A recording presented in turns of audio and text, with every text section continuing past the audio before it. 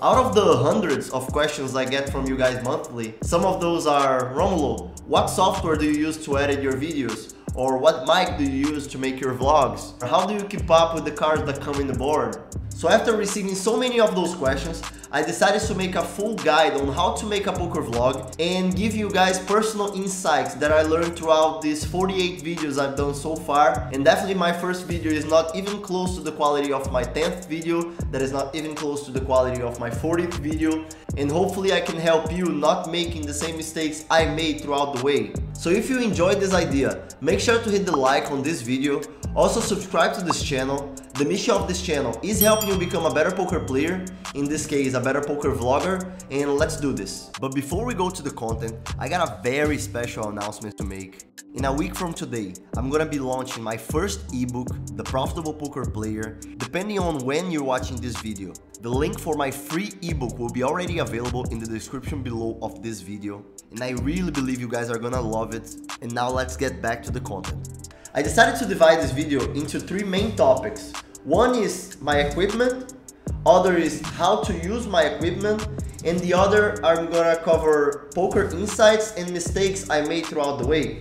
Because I definitely made a lot of mistakes throughout my journey that hopefully you guys won't have to make as well because of this video. So into my equipment is what you guys are seeing here. I made sure to put everything I use combined with this tripod that I'm gonna go into it later. And I'm gonna first go with the essentials, that are things that you will need to have in case you want to do a poker vlog. The first thing you will need to have if you want to do a poker vlog is either a cell phone with a great camera, that is this one that is recording, that is an iPhone 12 in my case, or a good camera. I personally rather a cell phone, and one thing that I advise you to do is get a cell phone with a lot of space for storage, because you will record a lot of hands and a lot of footage. And combined with this cell phone, you will need something to make notations on the board and the cards that you had throughout your hands. Because the cell phone gets the footage, but the footage usually doesn't get, for example, what cards came in the board and what naipes of the cards came in the board. So you either need to have a notebook like this to make notations, hopefully smaller than this, or you do it like I do. I have another cell phone because on this other cell phone I can put the hands that happen, and I can also read audiobooks that I usually read on here. You guys know that when you play live poker, let's say that you play 30% of the hands, 35% of the hands. So you have a lot of times to do other things, and out of this time that you have to do other things, you can do like putting the notations on what happened. I'm gonna make a video here so you see how do I make my own notations. And you can also do something productive of your time, like hearing audiobooks, like paying attention to the players at the table, and etc. Another thing you will need to have is an editing software. You can either outsource this editing part to another person, or you can do it like I do, that I personally edit my own videos. And in my opinion, the best notebook you can have to edit your videos is the MacBook. In this case, it's a MacBook Pro. This is a great computer. I love this thing, like I can't live without it anymore. And the editing software I use is DaVinci Resolve, which is free. You can all download it for free and use it. I love it. It delivers everything I need and it's great. So that's the one I advise you to get. Another thing you will need to have is something to put the phone that you're gonna record things in the right angle. In my case, I use this thing that I personally bought and put it in the right direction. So I usually put my cell phone like this and it records everything. One thing that other vloggers use that might be a good option for you is like a pocket jack. I'm gonna put the image for you guys so you guys understand. This thing, I think it calls a lot of attention to you, and I try not to call a lot of attention on me, simply because I don't want everybody to know I'm a poker vlogger. Like I usually go to the table to make profit too, so the less information they have about me, the better. And I rather this thing other than the pocket jacks, but you have the option to get the pocket jacks as well. Another thing you will need to have is a microphone. Even need to have a great microphone in the beginning. Like in my case, I had the iPhone microphone with cables and everything, And in the beginning I made a mistake of making on that phone, and on this one what happens is on the editing software the audio goes monotone. So what happens is that your audio goes only in one side of the AirPods or whatever you are hearing. That's a mistake I did. One of my first vlogs were monotone with a horrible audio, but that's actually part of your journey. Like, one thing I would advise you to do is don't criticize so much yourself on your first vlogs, because what happens is that is your first one, so usually your first one is not gonna be as good. What you should focus on is on delivering your best work and learning with your mistakes, because the more vlogs you put out, the better your work will be, and that's natural and everybody goes through it.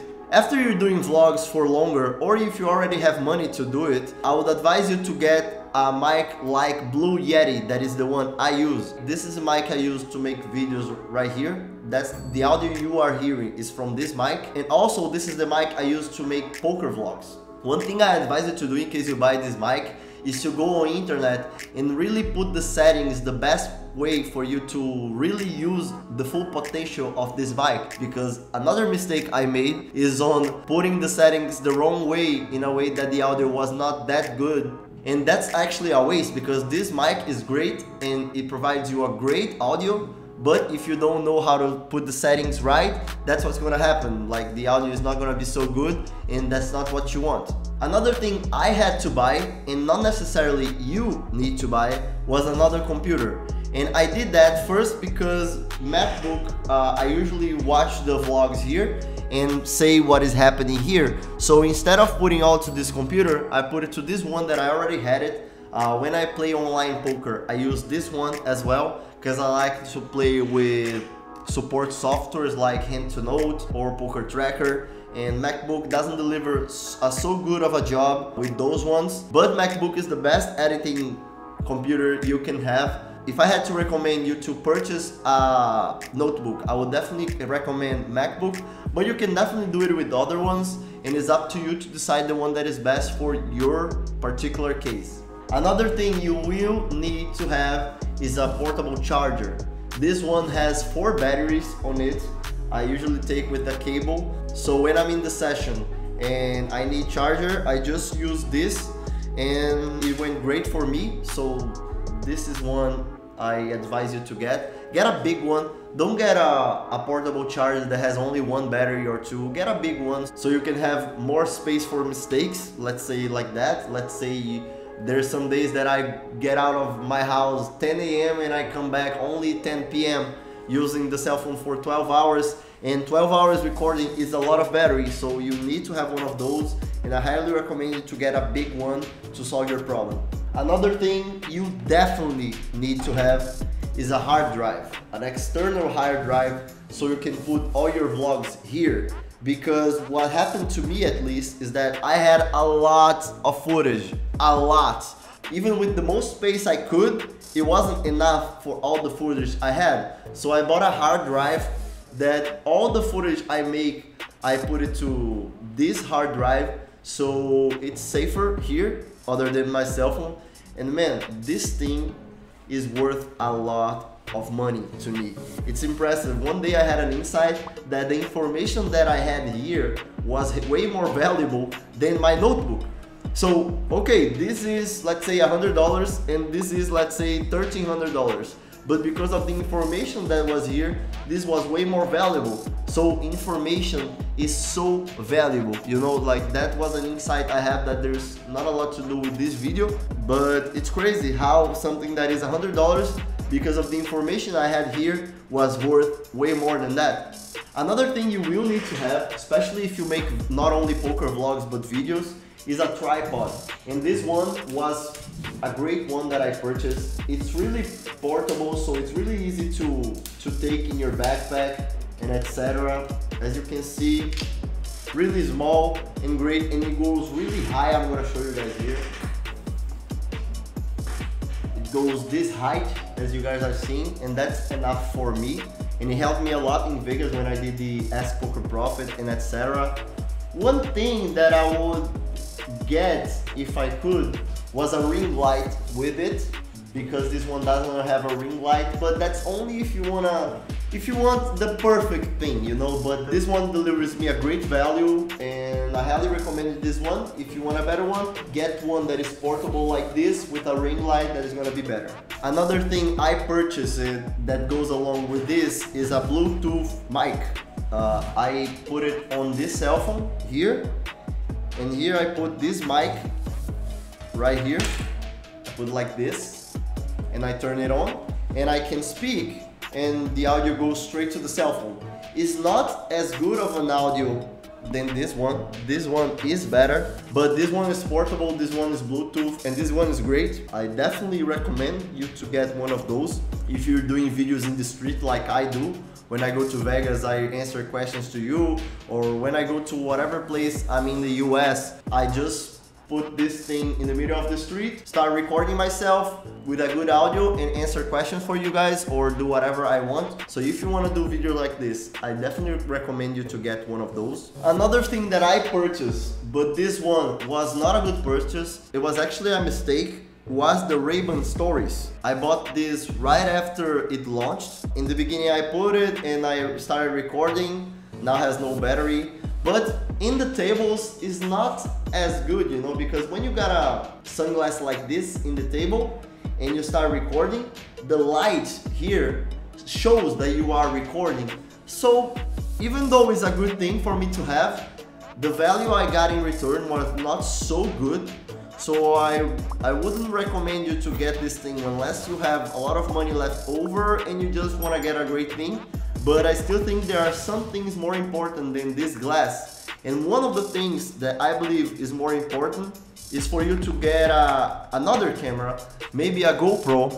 And it's because when I'm in the table, this cell phone is recording, okay? This cell phone I'm using to make notations of the boards and of the details of the hands and etc. and anything I need to put. But what about if I want to make a video of some part of the casino with a lot of people moving, that I can put it for an hour, that part of the casino. So in this hour that is recording, I can transform this hour into, let's say, 10 seconds, and it goes that effect that you see the casinos and the people moving around and etc. I want to do that, and I didn't do that back in the time because I didn't have another camera. So what I would advise you to do is maybe get an extra camera, so you would have 3 cameras on you.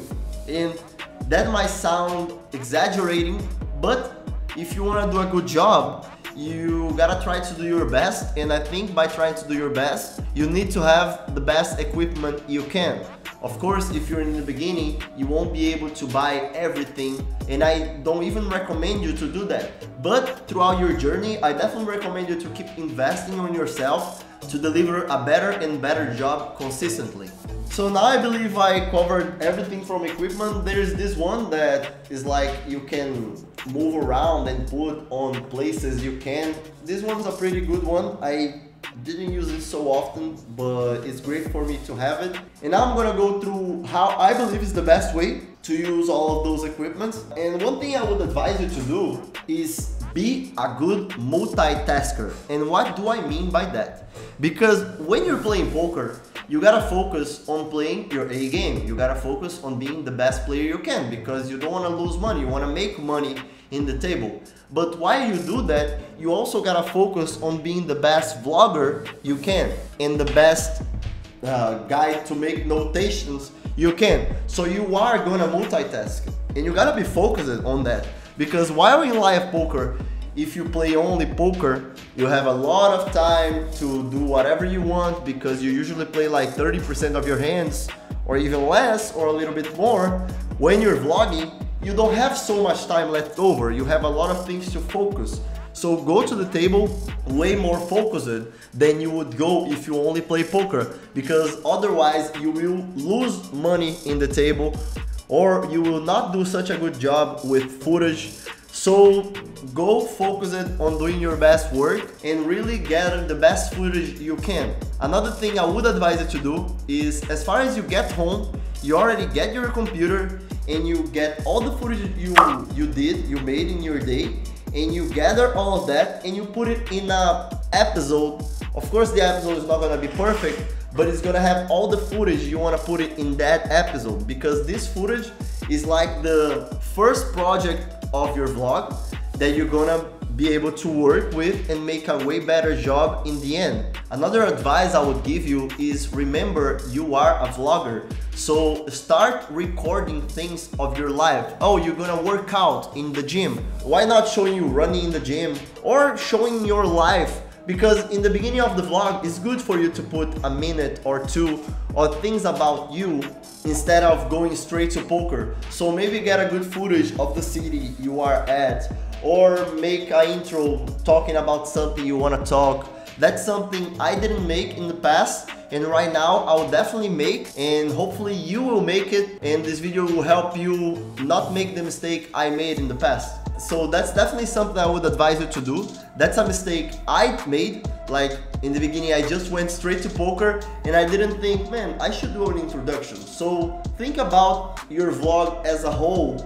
Introduction, finishing, and etc. Okay, now there is one issue that I would say most of the vloggers go through, if not all of them, which is some casinos, they don't allow you to record your hands. And what I do nowadays is, if a casino tell me I can't vlog, I won't play at the casino, because there are casinos that you are welcome to play inside. So what I would advise you to do is to play in the casinos you are welcome.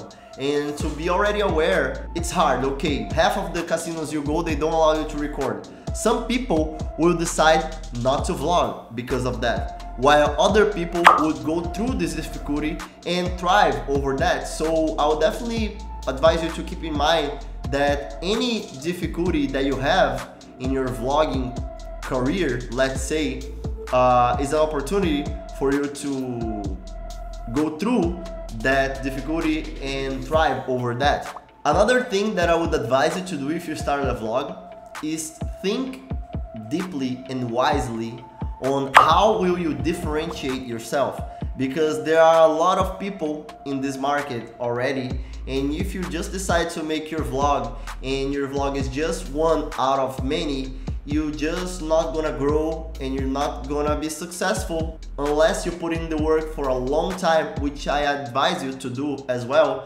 But try always to differentiate yourself and to give your audience a reason why watching your vlog instead of watching other vlogs. Because if you don't provide that reason, most likely you will fail or you will grow way slower than other vlogs. So keep that in mind. Okay, now let's say you have everything you need, you have all the equipment, you have all the right directions, you have everything you need. The last thing I would advise you to do is have fun throughout your journey, because what I remember from me is like I was so focused on doing my job that I was mad all the time, many times at least, when I was making my vlogs, because there are always challenges, you know, there are always people trying to screw you over. There are people in the tables that are gonna say, oh, I don't want you to record. And man, I respect those people and I'm fine with that. What was not fine was people trying to make my life harder and I didn't do nothing for them.